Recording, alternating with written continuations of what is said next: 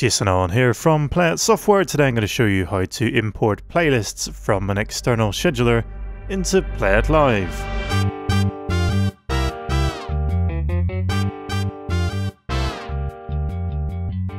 So here we are in PlayIt Live, and first we need some playlists to import. You can import either a single hour or a full day into PlayIt Live. So a single day as a playlist is simply just a text file, and it's in the M3U format, which is what PlayIt Live expects. So as you can see here, this is a single file for the 5 o'clock hour, and this just has a list of the tracks that you want to play. So that's the very simplest form of a playlist, a single hour and a single list of track files. Now if we switch to the other file, and this is a full day, every hour is separated here by a hash R and 0000. And on the second line here, I've got a fixed time marker for time 0 of the hour, and it is a soft fixed time marker. And then it's followed by all the tracks that I want to play for that hour. For the second hour, it's the 01 hour, again another fixed time marker here, and all the tracks that you want to play for the hour. So this file could be created by an external schedule program, or whichever application you want to use. So to get these playlists into PlayIt Live, if I just jump to PlayIt Live here, I can go to Manage and PlayIt Log, and I can click on Import. Then I can select the file I want to import by clicking Browse, browsing to the folder, and selecting the file.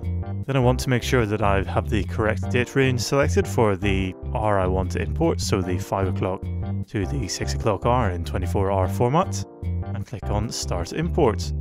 This will then import these files into the Edit PlayIt Log window, and you'll see that they're imported here.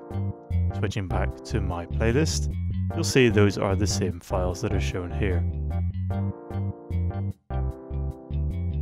If I click on OK, you'll see these are then imported into the main PlayIt Log on PlayIt Live.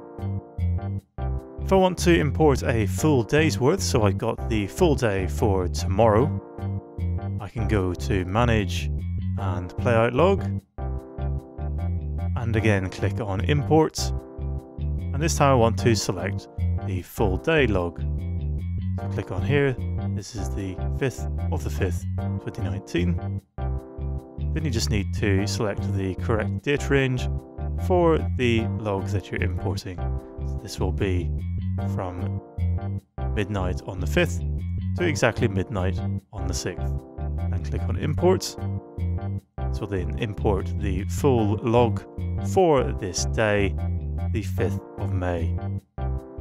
Again, switching back to my playlist file just to verify that that's correct. I've got my soft time marker at the start, and starts with Kiss Me. You can see that is correct. If I click on OK and scroll down, you'll see these are populated ready to play at midnight on the 5th. It's worth pointing out that when you import files into PlayIt Live, if those files don't exist in PlayIt Live as tracks, no queue in or queue out points will be analysed. If you want to use the queue in and queue out points for the tracks from M3U playlist files, you just need to add those tracks into PlayIt Live first, so that the queue in and queue out points are analysed.